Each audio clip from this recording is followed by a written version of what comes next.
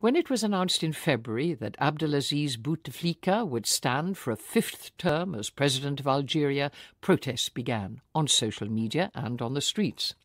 The 82-year-old had rarely been seen in public since suffering a stroke in 2013, and many were sick of what they saw as a corrupt cabal that had formed around the leader during his 20-year rule.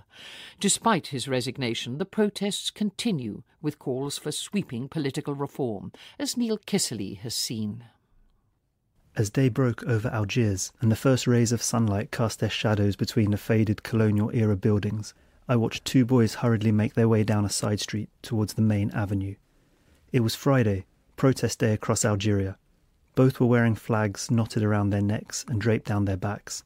One had the Algerian national flag, while his friend wore an Amazigh flag of the country's Berber population. Arriving at Place Audin, they stopped at a makeshift stall where they bartered for a few moments, before picking up a hat with the national colours on it and disappearing into the growing crowd. Before the day's end, an estimated 1 million people would fill the streets of the city in protest at what they saw as a corrupt political system. Nationwide protests have been growing since February. Faced with this unprecedented scale of dissent, and as the army swung its support behind the protesters, President Bouteflika stepped down. But this didn't stop the weekly demonstrations. Huge crowds were again out on the streets the following Friday, calling for a wholesale clear-out of the leadership that, as they see it, had pillaged the country's wealth for 20 years.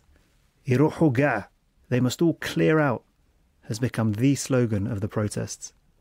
One of the hallmarks has been their peaceful, often joyful nature. One Friday, I watched a group of young marchers in Algiers pause below the balcony of a faded white apartment building. Above, leaning against the iron railings, a woman in her 80s, shawl pulled tightly around her, beamed down at them as they serenaded her with an old song from the War of Independence against the French. A previous era of protest that she had obviously lived through. The other hallmark has been the use of humour. Placards poke fun at the country's politicians, and when police began using water cannon on the crowds, protesters turned up in their bathrobes brandishing shampoo, ready for a free shower. Others brought their pot plants to be watered. Algerians have a good eye for the absurd. Amid the humour, though, they're protesting a difficult reality. 2/3 of the country's population is under the age of 30, and a quarter of these are unemployed. The cost of living is a challenge for many. Yet Algeria, one of Europe's main gas suppliers, should be a wealthy place. Where has all the money gone? Hakim asked, as we sat on the pavement in his neighbourhood. He told me he turned 40 this year. He was 20 when Bouteflika came to power. I'm unemployed. The most valuable years of my life have been wasted. What good has this gas money done for me? We need change. As well as those struggling at the bottom, Algeria's middle classes have their own complaints.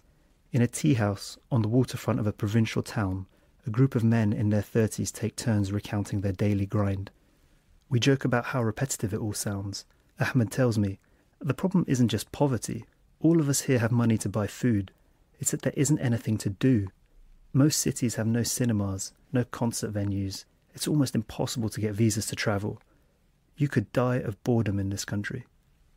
It's this generation and those younger who are pushing hardest for change. But not everyone is so confident it will come. Some older people I spoke to voiced caution. They'd lived through Algeria's Années Noires, or Black Years, in the 1990s, when terrorism took such a violent toll. That period followed a crackdown against similar protests. One genial bank manager I chatted to was happy to discuss politics, but when I asked him if he supported the current protests, his mood darkened. We're playing with fire here. The ruling class will not give up without a fight, and I for one don't want to see my grandchildren live through the same horrors my children did. He then recalled standing outside his office one morning in the 90s as a group of armed fighters drove down the main street of his town, holding the severed heads of people they'd killed overnight. It wasn't the first such story I'd heard. But it's Hakim and Ahmed's generation which makes up the majority of Algeria's population, and it's they who are out on the streets calling for change. As night fell across Algiers that Friday, and the dark blue sweep of the bay turned inky black, I watched groups of young activists, again draped in the Algerian flag, collecting litter left behind by the day's demonstrations. They do this after every protest. It's as much a symbolic gesture as an act of civic duty, a message to those in power. Algerians are cleaning up their country. Neil Kisserli.